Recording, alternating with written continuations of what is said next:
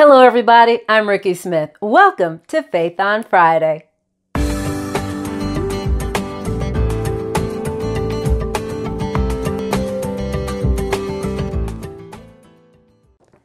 These are Faberge eggs. They were created between 1885 and 1917. There are only 30 of them left in the world. Average price between $18.5 and $33 million. This is an American football. There are 2 million of these made every year. Average price between $24 and $55.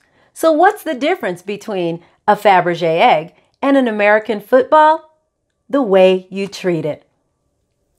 It's time out for us treating ourselves like a football, like we're not worth anything more than to be used, played with, and left behind.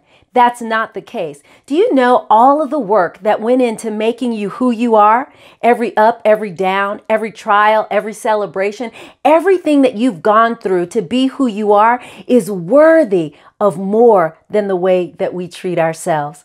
Instead, we need to see ourselves as a Faberge egg because what it took to make us, and because there's only one, we are worthy to be put in a museum for everything that it took to get to where we are now.